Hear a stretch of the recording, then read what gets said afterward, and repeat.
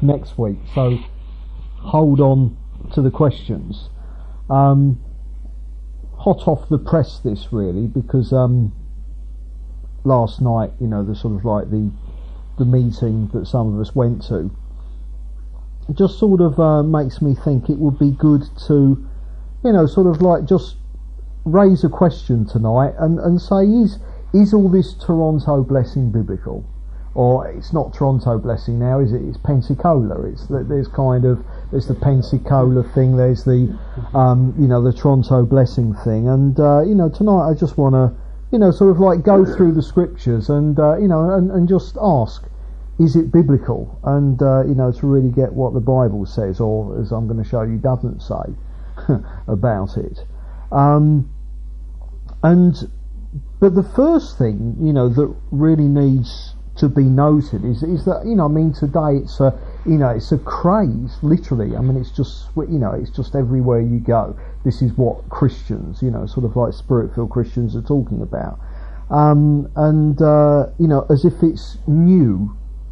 Now, I've been on the charismatic Christian scene for over 25 years. And I can tell you there is nothing new about the Toronto blessing or the Pensacola thing at all. And in addressing it, I'm not going to be saying anything different tonight than I was saying 20 years ago. There are certain aspects of it that have changed. There are a kind of elements in it. Let's describe exactly what it is that we're talking about.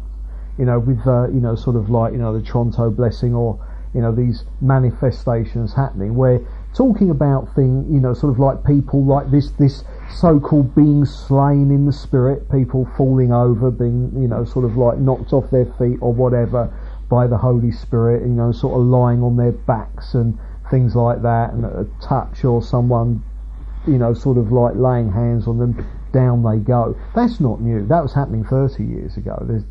There's absolutely nothing new about that at all. That historically is old hat. Some of the newer things, the laughing was, would have only been spasmodic, like of 20, 25 years ago. Now that's a very main feature. A lot of bodily jerking and convulsions now, sort of like a loss of bodily control. Now, what's interesting, a decade ago, the charismatic movement went through an obsession with demonisation and the casting out of demons. And what's interesting, a very large number of Christians today who say that this, Toronto blessing thing is of God, and that these manifestations are of God. What I find ironic, these same people 10 years ago were taking this as evidence of the presence of evil spirits, which I just show you that to show how things change in people's minds. And in the charismatic movement, what a decade ago would have been sort of like thought to have been the manifestation of evil spirits in someone and proof that they needed deliverance, now is a kind of a manifestation of God's Spirit on them and proof that God is moving in them. The animal noises, that's something that's fairly new. But I think it's more the speed at which it's spreading. That tends to be a new element in regards to it.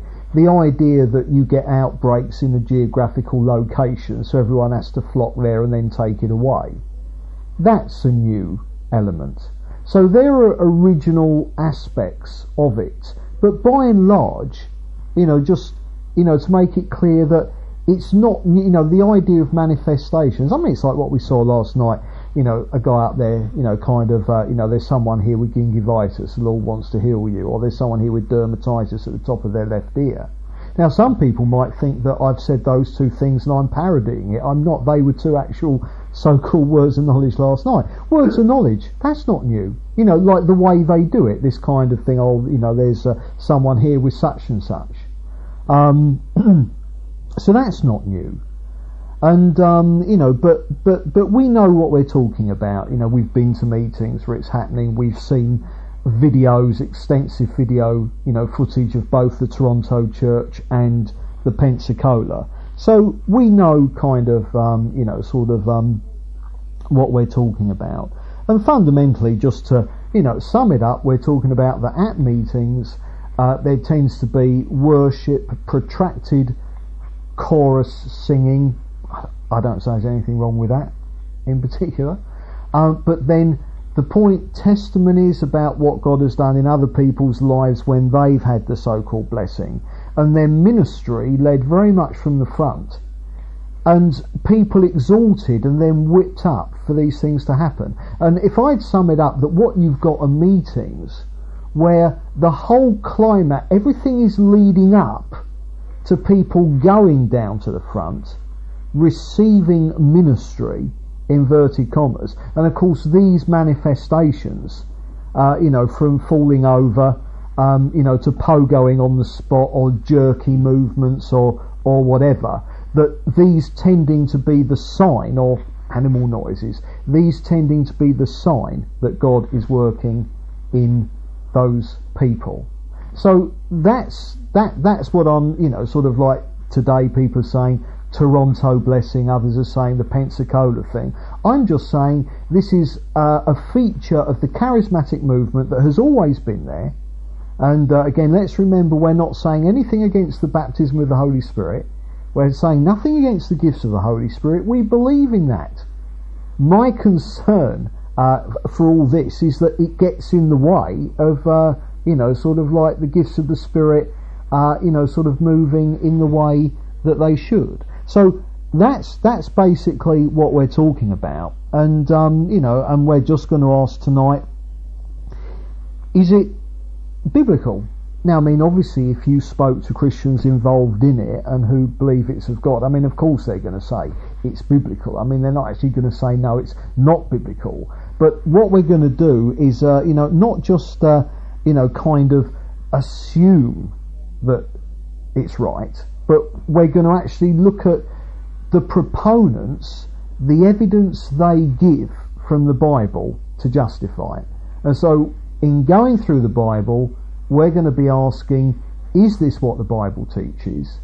And those who are into all this, they're saying, well, look, you see it here, here, here in the Bible. We're going to look at those places in the Bible, and then we can make our own minds up whether or not what's going on out there today is actually in the Bible as well. And, we'll be able to look at that. But first of all, I just want to address two things that, according to the proponents of this, what they claim to be a move of the Spirit of God, I just want to deal with two things you're not really supposed to do. Alright. And the first thing that you're not really supposed to do is question it. You're not really supposed to do that. You're not actually supposed to raise and question, is this of God or not? You're supposed to just accept it is. These people say it is obvious it's of God. And if you do question it, or if you do raise doubts about it, you will be told that you're resisting God, that you're grieving the Spirit, or that it's unbelief in you, it's cynicism in you, it's doubting you, it's negative. And of course all these are things that you need to get free from. So you're discouraged from actually questioning it and seeking to test it. So that's the first thing we're going to look at. The people involved in it would tend to say, no, don't question it, just accept it. If you question it, that you're in danger of resisting God. And of course, who would dare resist God? And so therefore people feel they've just got to accept it unquestioningly. So we're going to look at that. And then a second thing that you're not really meant to do is you're not really meant to understand it either. There's an awful lot of teaching in regards, to sort of like the whole so-called Toronto blessing type stuff, where, sort of like you're told that, don't let your mind get in the way. Don't try to understand what God's doing. There's someone the Holy Spirit has come upon them and causing them to crow like a cockerel. Don't let that, don't question that, don't try and understand it, just accept that that is what God is doing, you know. And you get this train of thought that God is doing things deliberately that offend people's minds in order to humble them. And so you're not really meant to understand it as well. And it's very frequent when people are encouraged to come forward and to get, the ministry. Often it's quite frequent for people to be encouraged to put their mind to one side. Don't try and understand it, just receive it. Alright, so don't understand it, just receive it. So there's two things that we're going to look at first, alright. They say, don't question it, okay. Don't question it, that's grieving the Holy Spirit. Now, we're going to go through some scriptures now, and we're going to find out whether the Bible encourages us to take that attitude as well. Alright. Does the Bible encourage us to just say, well, just accept, no, well, it must be of God. Everyone's saying it's of God. It's supernatural. So therefore, well, it doesn't, let's not question it. Let's just accept it unquestioningly that it is of God. Alright. So if you go to 1 Thessalonians,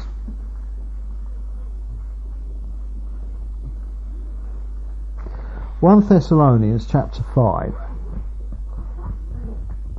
and we'll start from verse 16.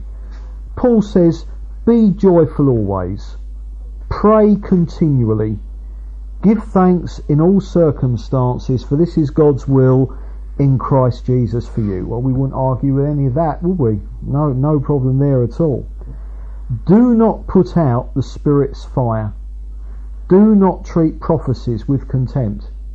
And there's Paul saying, don't do anything to get in the way of the gifts of the Spirit. We need, to be in a situation where, the Holy Spirit can be moving through us. Absolutely superb. Agree with that completely. Up to now, the Toronto Blessing people will be saying, he's got it, he's seeing the light. But I'm not going to stop at verse 20. I'm going to read verse 21 as well. Test everything. And notice that Paul says test everything in the context of urging them to make sure that the Holy Spirit can flow freely through them, and that the gifts of the Spirit and prophesying isn't going to be restricted in the wrong way. And so here we see Paul actually telling us that in order to make sure that the Holy Spirit can flow through us in an unrestrained way, we need to make sure that we are testing everything. And he says, hold on to the good, avoid every kind of evil. So, if we're asking, what does the Bible say? Are we supposed to question whether or not things are of God? Well, here Paul says, test everything. And he says that in the context of the moving of the Holy Spirit. So, I think the Toronto Blessing people would find themselves in disagreement with the Bible on that point. Test everything. So if we ask the question, is it okay to question everything about the Toronto Blessing? Is it okay to question the way that the leaders pass it on? Is it okay to question the very manifestations themselves? Is it okay to question them? Now the Bible tells us not only is it okay, you must test everything. Go to 1 Timothy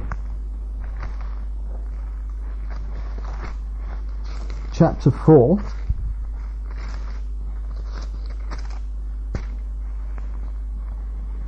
And this is the reason why we must test everything. Verse 1, first of all. The Spirit clearly says that in later times some will abandon the faith and follow deceiving spirits and things taught by demons. So here Paul's warning, just because a spirit is moving, don't just accept that because a spirit is moving that it's the Holy Spirit. It might be deceiving spirits. It might be demons. Go on to verse 6. And he's talking to Timothy as the leader of a church, and he's, warned against false. He says, if you point these things out to the brothers, you will be a good minister of Christ Jesus, brought up in the truths of the faith and of the good teaching that you have followed. So he's saying to Timothy here, look, don't get into bad teaching. No, you follow the true faith, the truths. He says, have nothing to do with godless myths and old wives' tales. So he's telling Timothy, there's stuff that's going to start going on, don't you have anything to do with it, because it's going to be coming from deceiving spirits. So all we're establishing is that the Bible tells us we must test everything, and here's the reason: because evil spirits are working in order to deceive. So if Satan is working to deceive Christians, we must question everything, because we've got to find out whether something is of God or the devil. So it's obvious that we must test these things. Verse 11, he says, command and teach these things. See? So he's saying, Timothy, you pass all this stuff on to, the people in the fellowship. And then in verse 15, he says, be diligent in these matters.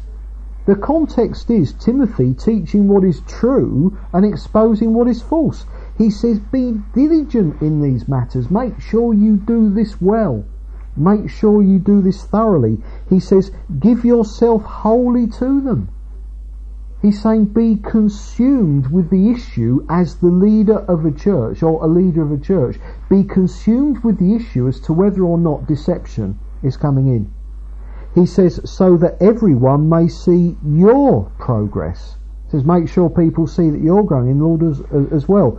Watch your life and doctrine closely. Make sure you're living right. Make sure you're teaching right. And he says, persevere in them, because if you do, you will save both yourself and your hearers. Save them from what? The false teaching, the deception that Paul is warning about. So there we have a leader of a church being commanded very strongly by Paul to make sure that as a leader, Timothy is being faithful in teaching the truth to the fellowship, so that they are going to be protected from deception that comes from Satan and evil spirits. Go over into 2 Timothy. Remember, we're asking the question, is it okay to question, to test the so-called Tronto blessing? The proponents of it discourage you from doing so and warn you against grieving the Spirit, blah blah blah. Just accept that it's of God. We're asking, is that the position the Bible would have us take? Well, no, as we're seeing, not in a million years. 2 Timothy chapter 4, verse 1. So this is another letter, to Timothy. And Paul says, in the presence of God and of Christ Jesus, who will judge the living and the dead, and in view of his appearing and his kingdom, I give you this charge. Now, I'll just sort of rephrase that into modern language. Alright. Paul is saying to Timothy, remember, Paul is an apostle, one of the 12, one of the unique apostles given the infallible gospel from Jesus himself. And Paul is saying to Timothy, who isn't such an apostle, and of course no one has been for 2,000 years, alright, he's saying, in the name of God the Father and in the name of Jesus Christ, Timothy, I order you to, right, let's see what it is. Preach the word. Be prepared in season and out of season, correct, rebuke and encourage with great patience and careful instruction. So here Paul is saying, Timothy, this is as important a thing as I've ever said to you, and it's this: preach the word, instruct people carefully. Why? Well, verse 3, for the time will come when men will not put up with sound doctrine. Instead, to suit their own desires. And no one's doubting that whatever it is that happens to you when you get Toronto'd, inverted commas, no one is doubting that it's pleasurable. But there are many things that are pleasurable. Doesn't necessarily mean they're good. Doesn't mean they're bad. But look, instead, to suit their own desires, you see, what they enjoy, they will gather around them a great number of teachers to say what their itching ears want to hear. They will turn their ears away from the truth and turn aside to myths. But you, and I love this, keep your head in all situations. Let me ask you a question.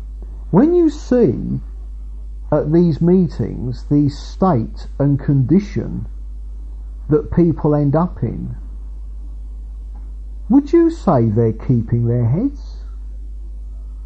Or would you say that there's an abandoning of head, and people are given over to it? Well, Paul commands Timothy, keep your head. Go to Proverbs. Trusty old Proverbs. You can never go wrong with Proverbs. Remembering, is it okay to question these meetings and what's going on out there in the charismatic movement?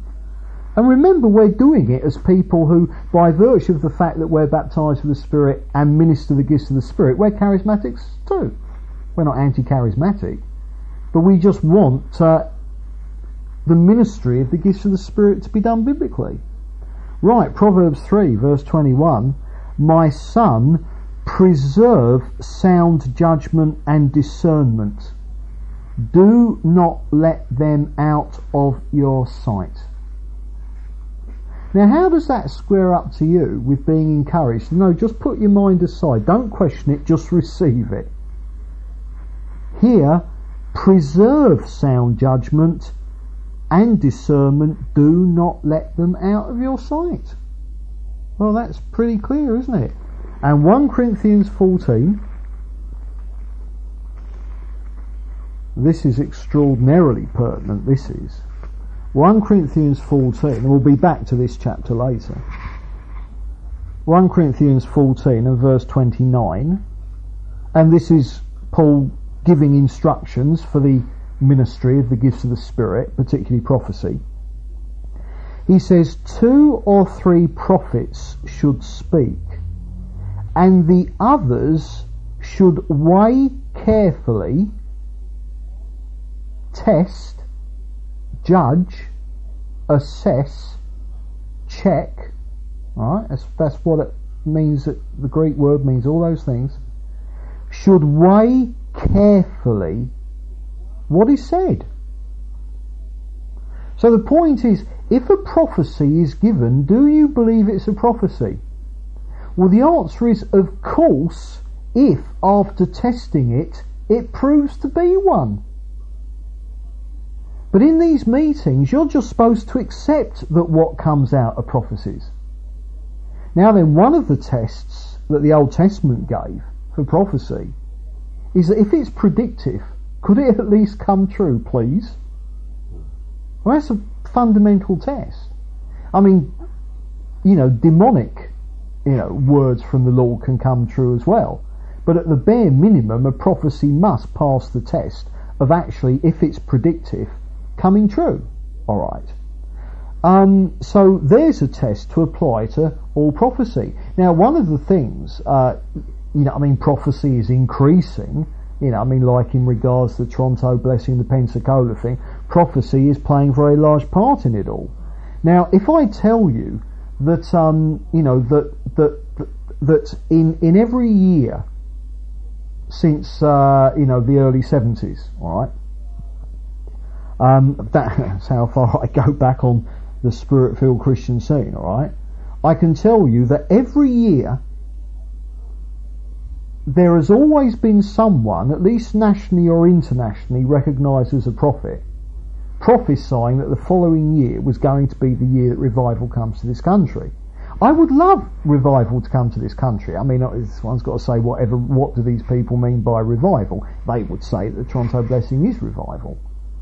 I mean, sort of what do people mean by it? But I would love to see, met countless people in this country falling on their knees and surrendering to God and repenting of their sins and becoming disciples. Yes, I would love to see that.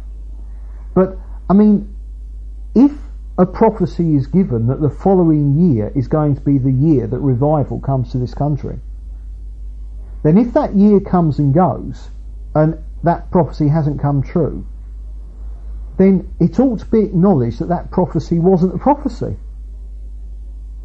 Now then, there have been, just the other day on the radio, Belinda and I heard someone who is very involved in the Toronto blessing, blah, blah, blah, and a nationally, internationally known figure saying that 1997 is going to be the year for revival.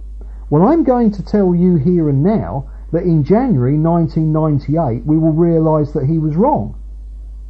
And one of the reasons I can be so sure of that is that he prophesied that last year was going to be, and it wasn't.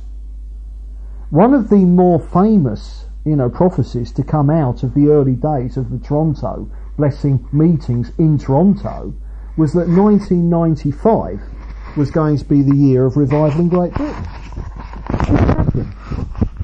Now then, what I'm saying is, they weren't prophecies.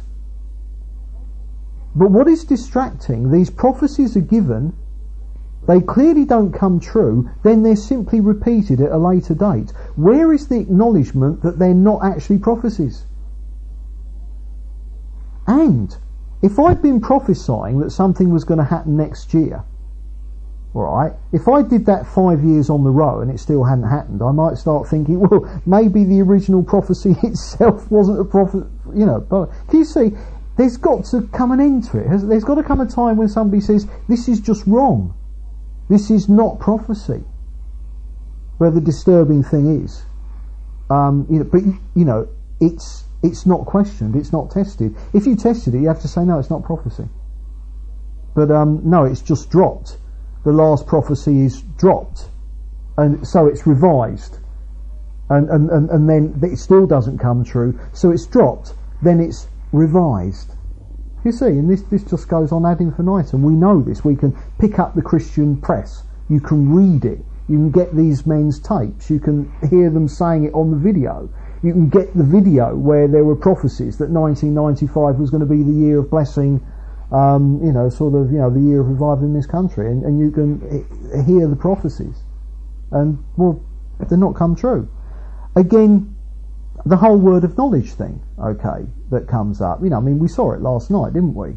This thing, this long list of there's someone here with this ailment, there's someone here with that ailment. And do you notice, what's the push behind it? They say, the Lord is healing you, or the Lord wants to heal you. Right? Now that immediately makes it prophetic, so we can test it, can't we? Question, but they're not healed. Well, let's say that 95% of them aren't. We've yet to find one who has been. But let's say that 5% are. What about the other 95%? Or whatever. Are we accepting? Is it not okay for us to say they're not words of knowledge then, are they? But you see, what happens is that you just bury the ones that didn't get answered, and you just hype up the ones where there's maybe some way of claiming that they did. Can you see? These things do not pass the test of being truly the Holy Spirit moving, because they don't, within the terms of what they are themselves, they don't come to pass. They don't happen. Sort of like saying God is going to do this, and then God doesn't do it. Well, that wasn't a prophecy. It's as simple as that. So then, what we've done is we've answered, or I put to you, we've answered the first question.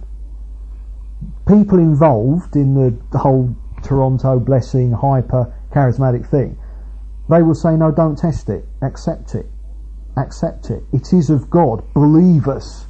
And if you question it, you're grieving the Holy Spirit, you're resisting God. Well, we've established that the Bible actually commands us to test these things.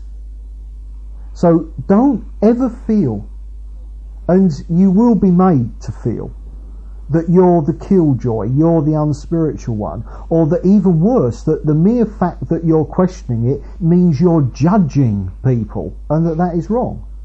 Now then, we must at all times maintain a right attitude towards people.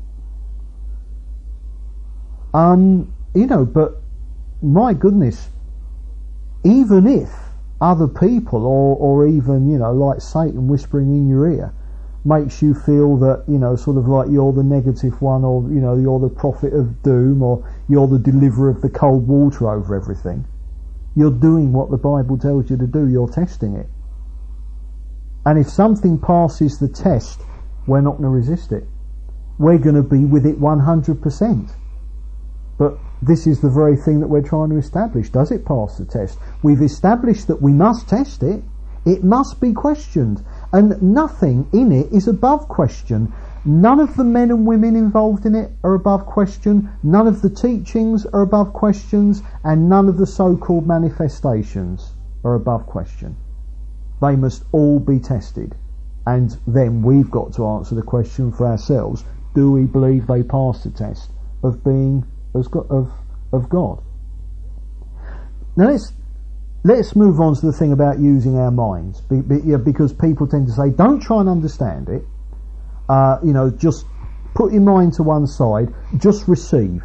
Don't understand it, just receive. Now obviously, if we're asking the question, can we fully understand anything that God's doing? Well, I mean, we can't fully understand anything about God. He's infinite. But the point is, we can understand enough, and that's the key thing. If you go to 1 Peter, and again, let's find out, what does the Bible say about, thinking? Are we meant to think? Or should we just put our mind to one side and just receive it, Except that, sort of like, God is doing all these things, people barking like dogs, and, well, no, don't think, just think, you don't understand why God's doing that? Well, don't worry, just receive it, brother. Is it fair enough for us to actually, if my mind is offended by something, is it fair enough for me to actually say, well, is it my mind that's wrong, or is it the thing that's offending my mind that's wrong? I mean, sort of like if God says, sort of like Beresford, there's something here that's wrong in your life, you've got to put that right, there's a sin. Well, if that offends my mind, well, in that case, my mind's wrong, isn't it? But when it's a question of someone like, sort of barking like a dog because the Holy Spirit's come upon them, that offends my mind. So I've got to establish what's wrong, my mind or them barking like a dog. You see what I mean? We need to be humbled in our minds, but being humbled is completely different from saying you don't need to understand, just go ahead blindly. 1 Peter 1 verse 13. Peter says this, therefore prepare your minds for action. Be self-controlled. The AV puts this, gird up the loins of your mind. In the ancient world, they all wore dresses, the men as well. I don't know what that says about, sort of like bisexual fashion today, but, they all wore these long robes. And if they had some running to do, they had to hook up their, the men had to hook up their skirts and then run. And what he's saying here is he's saying, look, gather your minds up. Prepare your minds for action. Be self-controlled. Well, I ask you, people lying flat on their backs for an hour, convulsing physically, are they being self-controlled? These are the questions we're asking. Chapter 4, verse 7.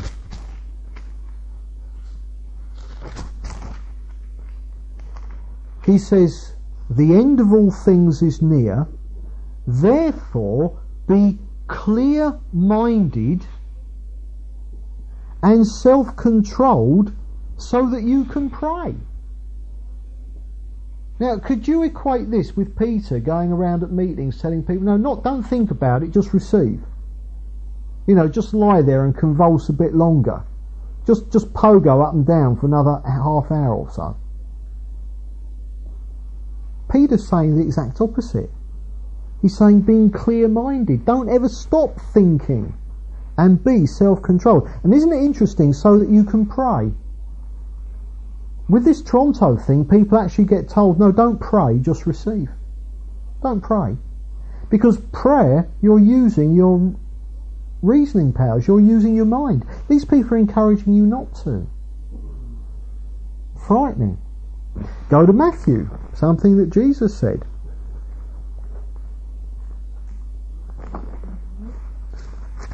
Matthew 22, verse 37. And this is when Jesus has been asked, what's the greatest commandment? Lord, sum it up in one sentence. And Jesus replied, love the Lord your God with all your heart and with all your soul and with all your mind. Well, so much for putting our minds on the back burner so God can bless us. No way, never. Hebrews chapter 8.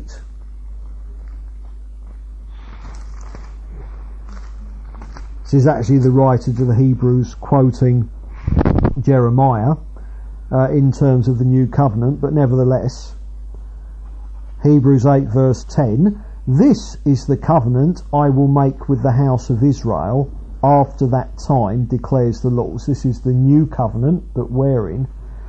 I will put my laws in their minds and write them on their hearts. You know, the error, the fundamental error that this aspect of the charismatic movement has got into is they're saying it all happens in your heart. Put your mind to one side, let the Holy Spirit move as it were in your heart, your emotions and all that. But no, mind as well. The moment you put your mind to one side, you're going to be in trouble. Romans chapter 12.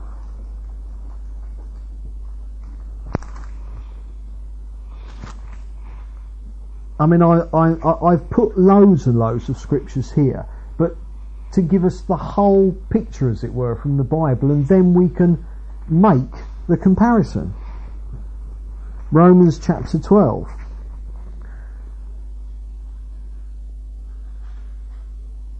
It says, therefore I urge you, brothers, in view of God's mercy, to offer your bodies as living sacrifices, holy and pleasing to God. This is your spiritual act of worship. Do not conform any longer to the pattern of this world, but be transformed by the renewing of your mind. Then you will be able to test and approve what God's will is, his good, pleasing and perfect will. So again, what's Paul saying?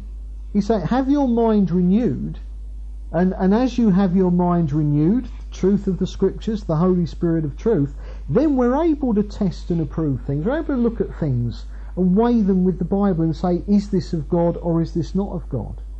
So again, this is not Paul saying, oh, just put your mind to one side. You know, don't think, just receive. Not at all. He's saying, let your mind be transformed for the express purpose, or at least partly, so you can actually test to find out, in whatever circumstances you're talking about or thinking about, actually test whether something is God's will or whether it isn't. Go to Acts chapter 8.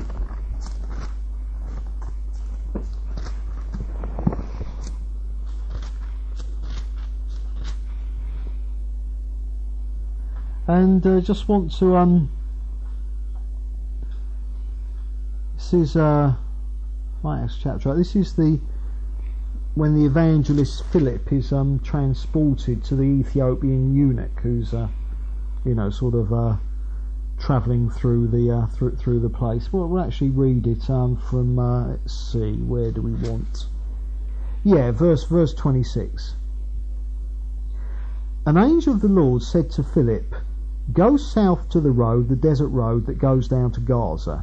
So he started out, and on his way he met an Ethiopian eunuch, an important official in charge of all the treasury of Candace, queen of the Ethiopians. This man had gone to Jerusalem to worship, and on his way home was sitting in his chariot reading the book of Isaiah the prophet. The Spirit told Philip, "Go to that chariot and stay near it." Now then, crumbs, here we have an angel has sent Philip. This is high-powered, charismatic stuff going on here. This is brilliant. This is absolutely brilliant. An angel is giving Philip instructions, and the Holy Spirit is speaking to him in words he can actually hear. Pretty amazing, all right. Okay, let's see what this leads up to.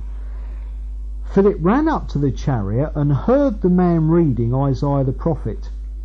Now, look at what Philip says. Philip asked, "Do you understand what you are reading?" "How can I," he said, "unless someone explains to me?" So he invited Philip to come up and sit with him. Now then, what does Philip do? Does he get him out of the carriage, ministering to him? He doesn't. He says, "Do you understand?" And the bloke says, "No. How can I unless someone explains?" So Philip, he got up and he explained it to him. Explanation. Incredibly important. As a result of this, the eunuch became a Christian. But can you see? You can't get more high-powered than that. Not many people experience what Philip is experiencing here. But what's the emphasis? So the eunuch could understand all the time what God was doing. If you go to Acts 18,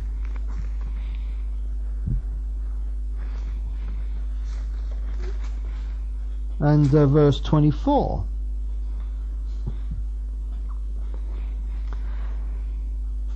And it says, "Meanwhile, a Jew named Apollos, a native of Alexandria, came to Ephesus. He was a learned man with a thorough knowledge of the Scriptures. He had been instructed in the way of the Lord, and he spoke with great fervour and taught about Jesus accurately, though he knew only the baptism of John. He began to speak boldly in the synagogue. When Priscilla and Aquila heard him, they invited him to their home and explained to him the way of God more adequately." So here's Apollos. He was a believer, and he had so much of the gospel, but he'd only been baptised into the baptism of John. There was an awful lot he didn't know. And so Priscilla and Aquila take him aside and they explain thing to him. They explain the way of God more adequately. I don't kind of think, he's a powerful man and the Spirit's blah, blah, blah. Can you see? So what we're establishing here, all right, is we're simply asking there the question, does the Bible encourage us to just put our mind to one side? You don't understand, don't worry, you don't have to, just receive. Just accept what other people say God is doing. And I'm saying to you that's wrong, that isn't what the Bible teaches. So we've established two things. When the proponents of this kind of so-called move of the Spirit discourage questioning and testing of it, wanting you to just accept it's of God, sort of like without question, know that that's wrong. If they were truly moving closer to the Holy Spirit and getting to know Him better, then they would be discovering that He is the Holy Spirit of truth, and that He inspired the Bible, and through the Bible urges people to test everything. You see? So that's a giveaway. People who have great experiences of the Holy Spirit, and it leads them into the kind of mentality, no, don't test it, just accept it unquestioningly. It's not the Holy Spirit they're experiencing, because the Holy Spirit leads into truth, not into that kind of error. And then secondly, when proponents of this type of thing urge you to, here are things that, admittedly seem really weird, people barking like dogs, crowing like cockerels, roaring like lions, lying on the floor, jerking and that. Don't try and understand it. No, don't try and understand what God's doing. Just receive it. Don't let your mind get in the way. Don't try to understand it. Just as it were, get it straight into your spirit, straight into your heart. Let it bypass your mind. Well, again, we've seen from the Bible, that's not what the Bible teaches at all. And again, if someone was growing in the Spirit and becoming more and more familiar with the Holy Spirit of God and His ways, then they would realise that that's the exact opposite to what the Holy Spirit actually wants of people. So we've seen that we must test everything. Nothing is sacrosanct. The only thing that is beyond testing is the Bible itself. But obviously we have to actually get into the Bible to understand what it says. But any so-called manifestation of God, any teaching, anything that's going on must be tested to see if it is consistent with what the Bible teaches. And if it isn't, it must be rejected. As simple as that. So that's what the Bible encourages us to do. And of course, in doing this, we've got to use our minds. We're bringing our reasoning powers to bear. And that is exactly what we are supposed to do in every possible situation. So having established that, we now move on and to say, right, okay, this Toronto blessing, the way that these meetings work and the way it's all going, is it biblical? Is it in the Bible?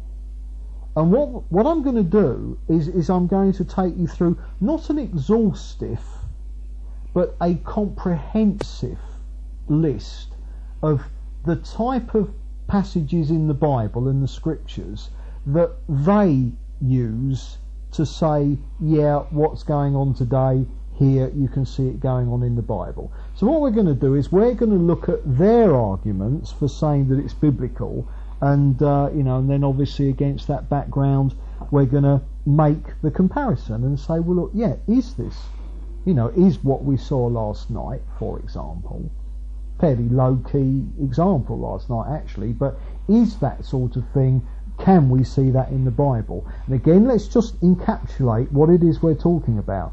We're talking about meetings where those who lead those meetings, there tends to be a lot of sung worship. Well, okay, no problem with that in itself, but it kind of gets a little bit emotional, and then the leaders, they bring it all up to the point where people are encouraged to come forward for this type of ministry, to have hands laid on them, or maybe to be blown on by somebody, or whatever, and to then fall over and to shake, to jerk, to laugh uncontrollably, or whatever. So that's what we're asking. Do we see those kind of manifestations in those kinds of meetings with the leaders doing those kind of things? Do we see that in the Bible? Right, well, if you go to Genesis, and let's have a look at and these are all scriptures that proponents of this movement say to justify what's going on biblically. All right. Now in Genesis chapter 15. Genesis chapter 15 verse 12. As the sun was setting, this is God making his covenant with Abraham. One of the most vital happenings in the history of mankind. This is the coming into being of God's people Israel. The Messiah, Jesus, was a Jew. This is the like salvation unfolding. As the sun was setting, Abraham fell into a deep sleep, and a thick and dreadful darkness came over him. Then the Lord said to him, blah blah blah blah blah, and the Lord spoke to him. So here Abraham, he falls into a deep sleep, and this great darkness comes over him, and while he's in that sleep, trance state, God makes his covenant with him. There they say, look, Toronto, it's happening there. Makes me want to know, where's the big meeting? Where are the leaders? Where were the people laying hands on Abraham, blowing on him? You know, the laughter, the jerking. This was a kind of thick and dreadful darkness. But anyway, I just say that there they say, look, there's an example of it. So what you see at our meetings, look, it happened to Abraham. Maybe missing out the fact that Abraham wasn't at a meeting at all. Let alone a meeting where, see, what happened here, this just happened to Abraham. No one was gearing him up for it. He wasn't surrounded by other people all gearing each other up for it. And here's the most important thing. This was Abraham and God. There was no human agency involved in this at all. And that, I put to you, being the key giveaway that this thing is a deception. There was no human agency involved here at all. Anyway, that's just one. We've got to move on to others. 2 Chronicles chapter 5. Now this is when eventually Solomon's temple is completed and the Lord moves in. 2 Chronicles chapter 5 verse 13.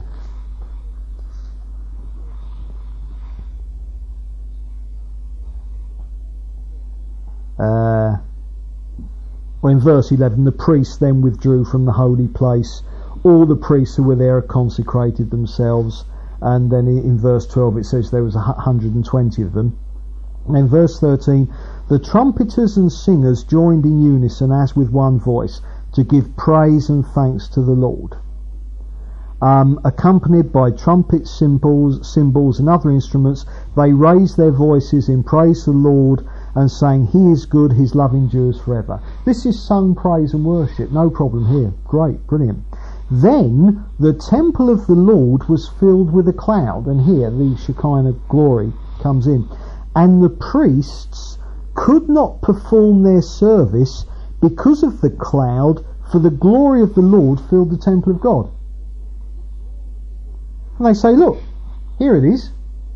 The presence of God so comes into the meeting that the priests couldn't perform their duty anymore, and then they go and surmise that they're all lying flat on their backs or something like that. Alright.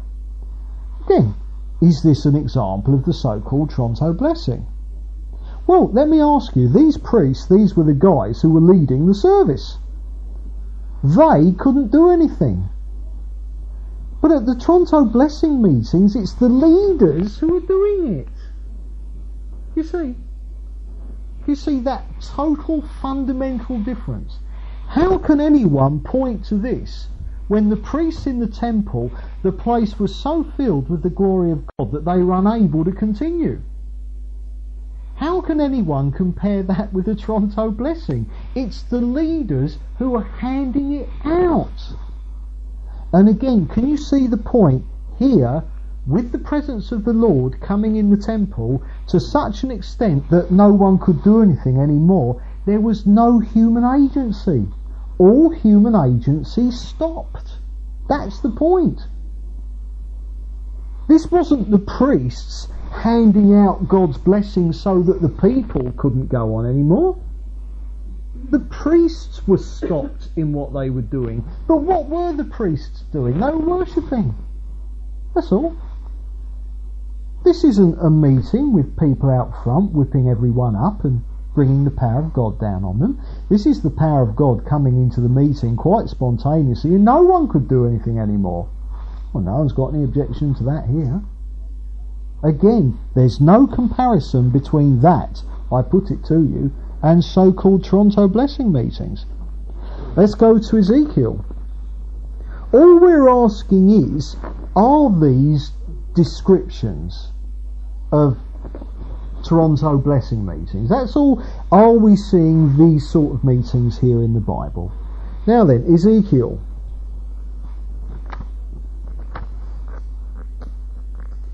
Chapter 1, first of all.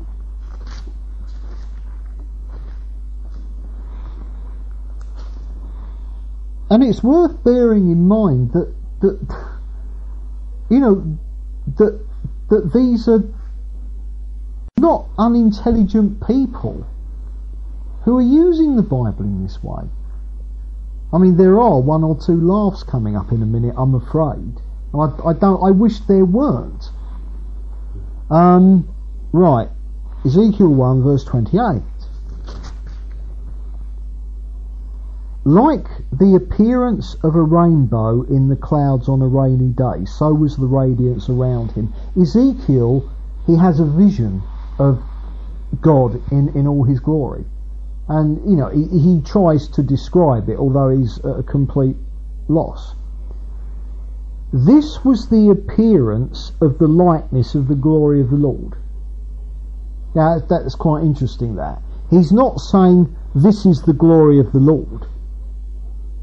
He's not even saying, look, this is the likeness of the glory of the Lord. He says, this is the appearance of the likeness of the glory of the Lord. I mean, he just cannot describe what he's seeing. He's seeing God's glory in such a way that it's beyond description. And he says, when I saw it, I fell face down, and I heard the voice of one speaking. So he has this vision of the Lord, and then an angel speaks to him. And as a result, when I saw it, I fell face down. Let's just go over to chapter 3 and verse 23.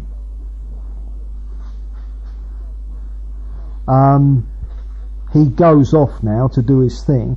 I got up and went out to the plain, and the glory of the Lord was standing there, like the glory I had seen by the Kebar River. When he says the glory of the Lord was standing there, suddenly, again, he's face to face with Jesus in all his glory. Jesus is the glory of the Lord. The writer to the Hebrews says that in chapter 1. And he says, and I fell face down.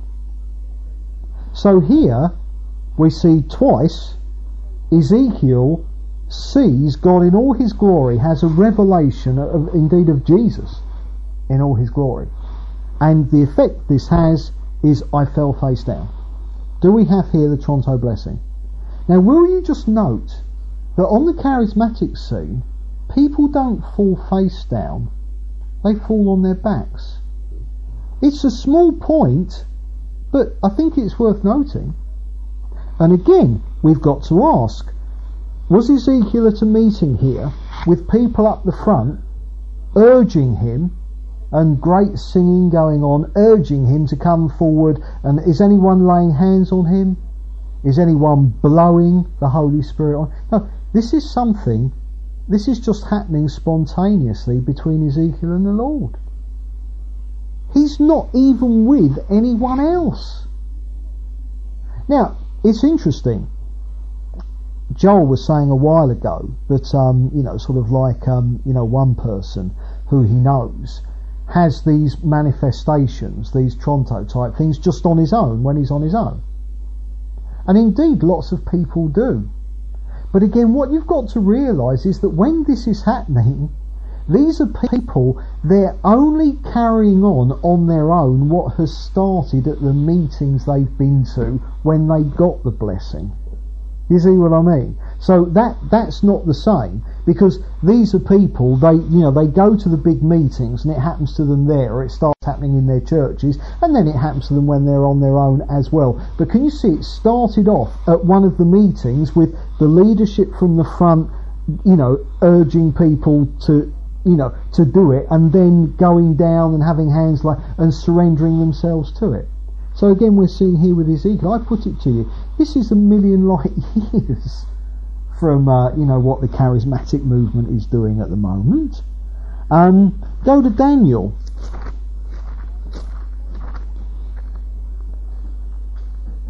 Worth noting as well, I really do think that if I saw Jesus in all his glory, I don't think I would be standing up either. But say with that bloke last night, to go down and stand in front of him, I don't feel any compulsion to go down and stand in front of him and then fall over because I'm standing in front of a mere human being. Ezekiel was standing in front of Jesus. Well, I think I would be hugging his knees. his feet, and I would be face down. I wouldn't be on my back. I'd be face down, prostrate on the ground. Big difference that. Daniel, chapter 8, verse 17. Now, the angel, an angel starts talking to Daniel. So an angel comes to him. As he, that is the angel, not the speaker at the Toronto meeting, the Toronto blessing meeting, this is an angel, right? As he came near the place where I was standing, I was terrified and fell prostrate. Then verse 18, while he was speaking to me, I was in a deep sleep with my face to the ground. Then he touched me and raised me to my feet. Just notice there, again, they would say, look, here it is. Now, at a Toronto meeting, what happens is a man touches you and then you fall over. And you fall over on your back. What happened to Daniel here is he sees the angel, he falls on his face. Then he goes into a deep sleep. Then the angel touches him and he stands up. It's an angel, it's not a man. And he gets touched after he's fallen over. He doesn't fall over because he's been touched. Can you see all these differences? They're profound. And again, what is the most profound difference here? He's not at a meeting. It's just him on his own and an angel comes to him. I can imagine I might be doing funny things in that instance. And again, prostrate on the ground, face down. Chapter 10. Simply because it's another example. He says, I was left alone gazing at this great vision. Well, no, let's start from verse 7. I, Daniel, was the only one who saw the vision. The men with me did not see it, but such terror overwhelmed them that they fled and hid themselves. Now, Daniel is about to have another such manifestation from the Lord. But will you notice on this occasion, he's with other people. What's the first thing that happens? They split. The Lord moves them off so that Daniel is on his own when it happens. Can you see there's no possibility of group dynamics working here? It's the exact opposite. And he says, I was left alone, gazing at this great vision. I had no strength left. My face turned deathly pale. I was helpless. I heard him speaking. I listened to him. I fell into a deep sleep, my face to the ground. This is him and an angel. And again, it's face down. Now then, a hand touched me and set me trembling on my hands and knees. He starts to get up when the angel touches him. He hasn't fallen on his back because a man has touched him. Do you see the profound difference? The Toronto blessing is almost like, or this thing in the charismatic movement, it's almost like a topsy-turvy mirror image of the genuine here. And in the genuine, it's Jesus himself or an angel, alright? In the Toronto, it's a mere man. They go down on their face. In the charismatic movement, it's on their back. And they're touched in order so they can get up. In the charismatic movement, you fall down because you're touched. Can you see everything is... Yeah, it's all distorted. Why? Because it's a counterfeit. Of course it's distorted. It's a counterfeit. Go to Matthew. Matthew chapter 17. We've seen angels.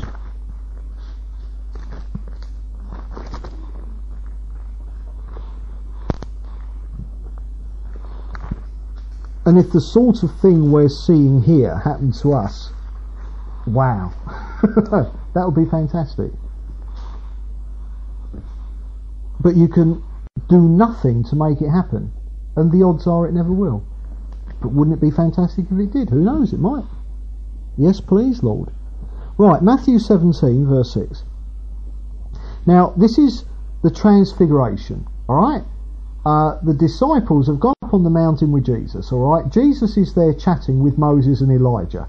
Kind of Peter, James and John, they're kind of They're looking on. There's Jesus talking to Moses and Elijah. All right. Then what happens is that Moses and Elijah kind of like vanish. All right. And this bright cloud comes down on them, and Moses and Elijah vanish. And then God the Father speaks out of the cloud to them about Jesus, who's standing there in all his glory. When the disciples heard this, they fell face to the ground, terrified. But Jesus came and touched them. Get up, he said, don't be afraid. When they looked up, they saw no one except Jesus. Now then, look. They're seeing Jesus in all his glory, and God the Father speaks to them directly from heaven. And Moses and Elijah have just vanished into a cloud.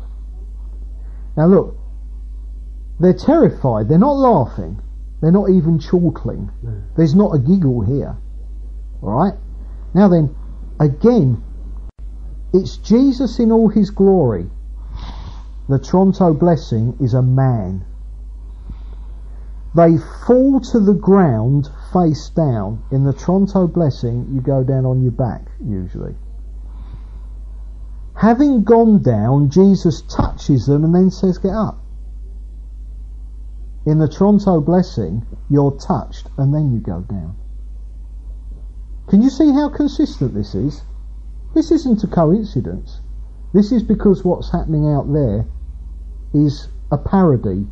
It's a warped, twisted, thing of the real.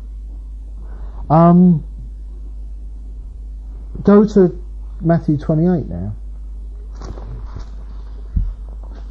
Again, I'm bringing all these scriptures because these are the ones they quote.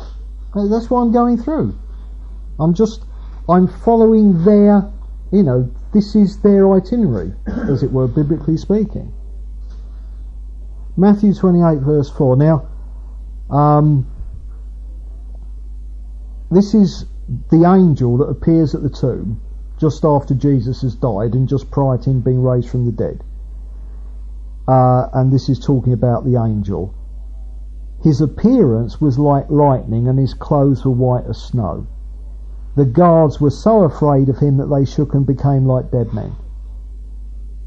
So, here are Roman guards, they see the angel and they just, Again, it's not a Toronto blessing meeting here, is it? Again, it's confronted with an angel. And these are unbelievers, these guards. No indication they got converted. They went off and they lied to the to the Roman guard. They, the chief priest got in there and said, well, look, tell this lie. And so they did. They didn't get converted, but they were confronted with an angel. And they were just terrified. They just sank to the ground.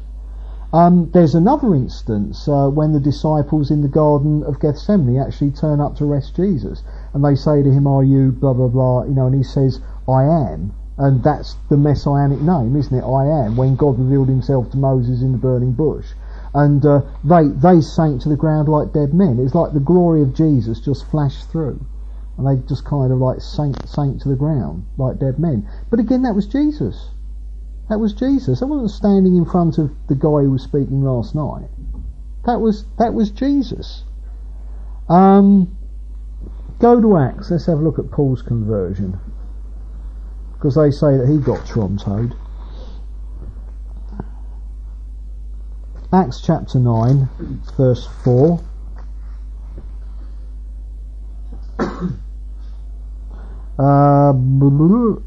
Let's see, we'll start from verse 3.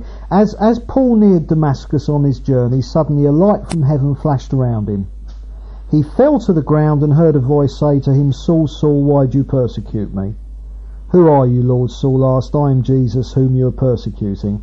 Now get up and go into the city, and you will be told what you must do. The men travelling with Saul stood there speechless. They heard the sound but did not see anyone. Saul got up from the ground. When he opened his eyes, he could see nothing. Well, my understanding was at Toronto blessing meetings, at least last night, they were trying to get the blind man to see, weren't they? That guy was blind. He couldn't see. There wasn't a miracle there. They said there was. There wasn't. But here, this isn't Toronto blessing. Here, God actually strikes someone blind. Don't think there are any claims that that happens in Toronto blessing meetings, and if it did, I mean, would so many people go? Would everyone want to be there? Think not. Yeah, and again, Paul is not at a meeting. He's just travelling. He's about his business, well, which was persecuting Christians. But the point was, God just sets on him. And the thing is that here, I mean, this light flashes all around him, all right, and it says that he fell to the ground. We know that he was riding a donkey. There's nothing to suggest here that it was even that he fell off his donkey. He was startled. I mean, I'm not surprised.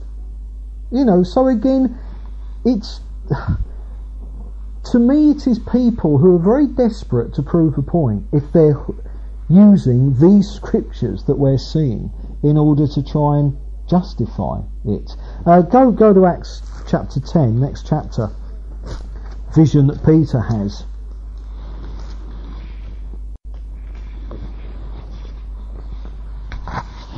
Was the key vision that Peter had when the Lord got through to him that the gospel was for Gentiles as well, and that he was quite free to go and mix with the Gentiles because he wasn't under the law anymore. It was the new covenant. And Acts 10:10.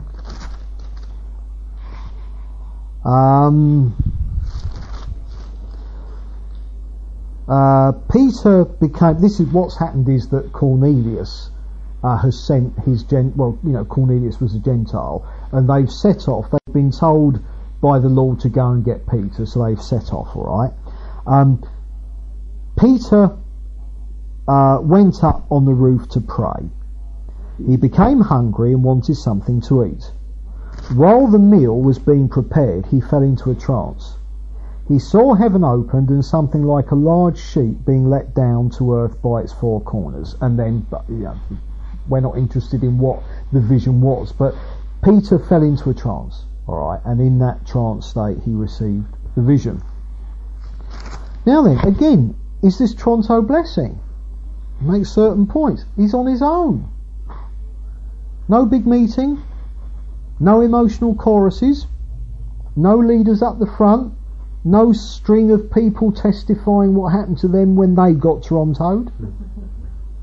No kind of, I want you to come down to the front, and sort of, I've just got a word of knowledge, there's someone with a, sort of like, they've got dermatitis on their left ear, come down to the front, the Lord wants to heal you. It sounds like a parody, but it isn't. That is what these meetings are actually like. So can we see this couldn't be, not people filing down all whipped up, and so Peter joins them and then someone lays hands on him and down he goes. Couldn't be further from that. And what's interesting as well, alright, was at the point when he fell into a trance state, because one might say, well, he's praying, isn't he? And, maybe in prayer it's getting very intense and he's getting a bit whipped up. This is interesting. Peter went up on the roof to pray. He became hungry and wanted something to eat. While the meal was being prepared, he fell into a trance. Now this is it. He's gone up to pray.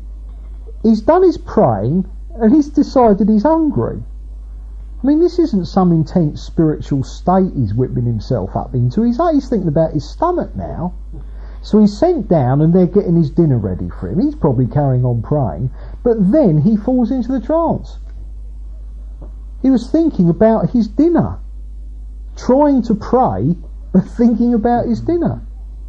So we can't even say, this isn't, like when people get into a big prayer session and try and, sort of like really pray intensely and focus, and then as a result of that you've whipped yourself into a trance.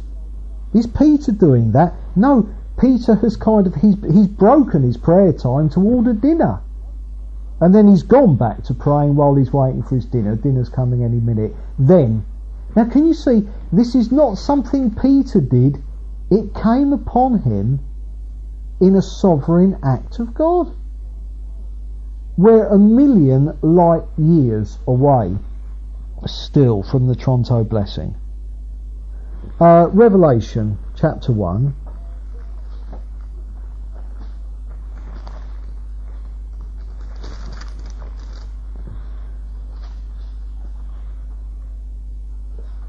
and verse 17. Well, no, let's start to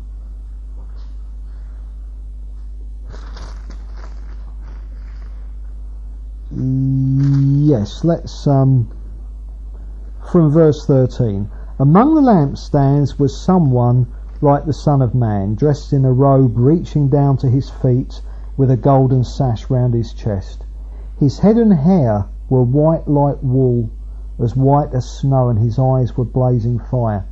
His feet were like bronze glowing in a furnace, and his voice was like the sound of rushing waters. In his right hand he held 7 stars, and out of his mouth came a sharp double-edged sword. His face was like the sun shining in all his brilliance. Verse 18, this man identifies himself. I am the first and last. I am the living one. I was dead, and behold, I am alive forever and ever. John, he's praying. Jesus comes to him. He sees Jesus in all his glory. Verse 17, when I saw him, I fell at his feet as though dead. No meeting, no choruses, no leaders up the front, no being urged to get ministry, no so-called words of knowledge, no crowds of people filing down to the front, jerking around, screaming, getting whipped up, encouraging you to go and get blessed just like them. No one coming up, laying hands on him, blowing on him, fanning the Holy Spirit on him. He's praying on his own, and Jesus reveals himself to him. And I'd say at this point that if you want one thing, the one thing that disqualifies the Toronto blessing and the Pentagon and all this stuff, the one thing that actually disqualifies it from being a sovereign move of the Holy Spirit is the human agency involved. We're seeing quite specifically in the Bible, whenever things like this happened, if there was any human agency there, it was actually removed first. The Toronto blessing depends on group dynamics, depends on leaders at the front, depends on being not coming directly from God or Jesus or the Holy Spirit, or indeed even angels, but needs to be channeled through other human beings. The very thing here we're seeing in all these scriptures didn't happen. One of the teachers involved in the Toronto church itself is a guy called Guy Chevreau. He's important because he's written one of the more scholarly books about the Toronto blessing. Alright, he's not actually part of the Toronto church, he's in another church in Toronto, but he does teaching there, and he's all for it. And I just want to, if you go to Psalm 23, one of the verses that he quotes as being scriptural justification for the Toronto blessing. Now, he is a Bible teacher, he is an intelligent man, he is learned in the scriptures, he is a mature Christian. He's giving this verse as justification for the Toronto blessing. The Lord is my shepherd, I shall not want. He makes me lie down in green pastures. And you've really got to ask yourself, there are some Bible believing mature believers being deceived somewhere around here. If this verse can be seriously quoted in a book about the Toronto blessing as a scriptural precedent, all the others that I've taken you through tonight, it's sad. I mean, if it wasn't so sad, it would actually be funny that anyone could seriously, quote that verse in that context. Let's do Acts chapter 2 now. Saved it for last, because this is the one that, when all else fails, hook out Acts chapter 2. One bit of it is a bit silly, but another bit needs a bit more explanation. Acts chapter 2, in verses 1 to 4, you get, the Holy Spirit comes upon them, tongues of fire, they speak in tongues, and people, sort of gather round and say that that they're drunk, they've had too much wine. Verse 14, then Peter stood up with the 11, raised his voice and addressed the crowd. Now the first point is, he says these men are not drunk as you suppose, it's only 9 a.m. Now then, Peter stood up with the 11.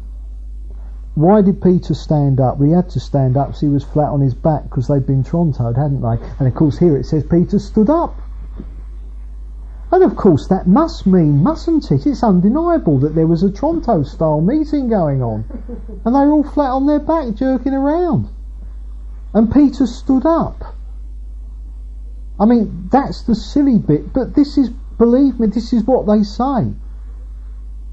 Peter stood up. That's proof that they were a bit unbelievable. But the more serious point here is that people were saying that they were drunk. So therefore, is this, was it a Tronto style meeting? Well, we do know, alright, that there have been tongues of fire over their head. No doubt they were very uninhibited in their praise and worship and their evangelism at this point. I was extremely uninhibited when I was first baptised with the Spirit myself, and it was wonderful. But also, they're suddenly speaking all these languages that they didn't know, and all the people surround understand them all in all their different languages. Obviously something weird was going on. But the thing is that I just want to, sort of like raise this point. Does the drunkenness here mean that it was a Tronto blessing type thing? Now, if you go to 1 Samuel, not 1 Chronicles, 1 Samuel. And I just want to read you, this was Hannah, who didn't have any children. And eventually she gave birth to the baby who became the prophet Samuel.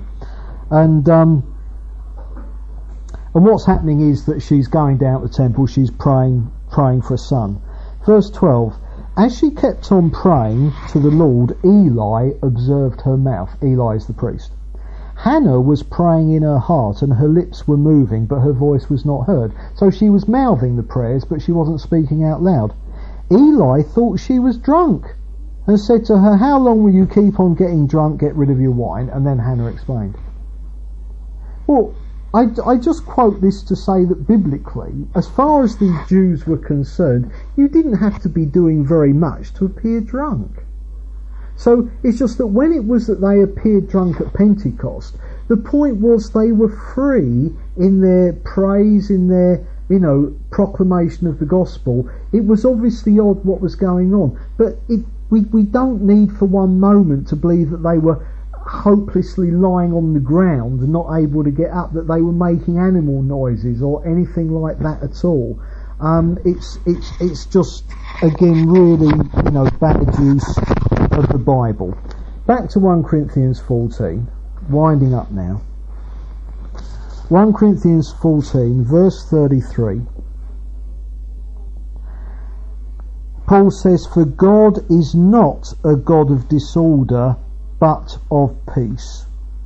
I ask you at these meetings whether or not, if it's the Holy Spirit, is the Holy Spirit creating disorder? And then verse 40, but everything should be done in a fitting and orderly way. Context of those two verses, the rules for ministering the gifts of the Spirit. Everything should be done in a fitting and orderly way.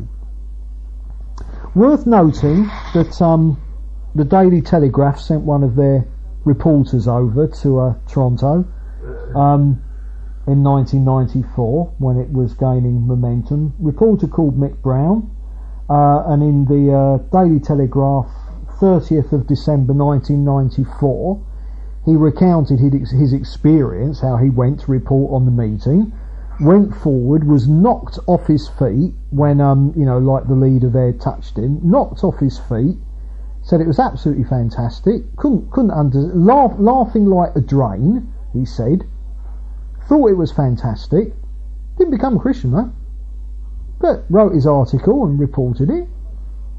Nothing, you know. The manifestations happened to him, but he didn't see it as God speaking to him. It just happened to him. He couldn't explain it, but he thought it was noteworthy, so he wrote an article about it. You know, so, you know, I put this to you. 2 more verses to end off. Ephesians chapter 6 verse 11. Put on the full armour of God so that you can take your stand against the devil's schemes. 2 Corinthians 11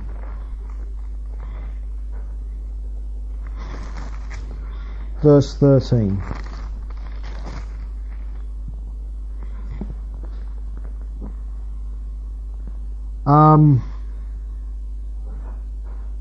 Paul says, for such men are false apostles. Now, I'm not saying that he's talking about particular people in the Corinthian church.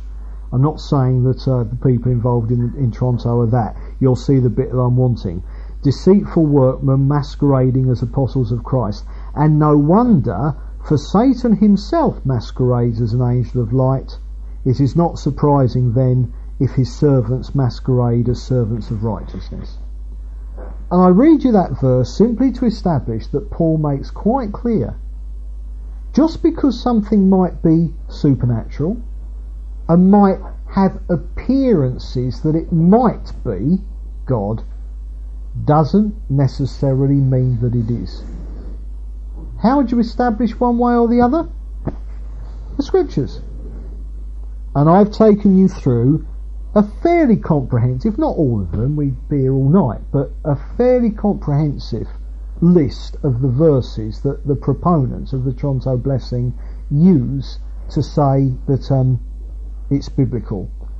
I put it to you that if I was to prepare a list of verses to show that the Toronto Blessing isn't biblical, I would actually pick exactly the same verses that they do. And how they can be saying that these verses are examples of the Toronto Blessing. How you can say that Jesus revealing himself to someone physically or an angel appearing physically can be compared to these leaders at the front. That falling on your back is the same as being prostrate on your face. That being on your own can equate to being in a meeting with hundreds of people. And that, you know, being touched as you get up equates with being touched before you fall over. You see, the comparisons they're just hopeless. In fact, they're not comparisons; they're mirror images, almost like a, you know, matter antimatter, and that I think is disturbing. It's a very disturbing element in it, but. Nevertheless, on the strength of all that, it's become clear where I stand through this talk. But anyway, you know, is the Toronto Blessing biblical on the basis of the arguments of its proponents from the Bible? You got everything you need to make your own decision about it. Right, we'll finish.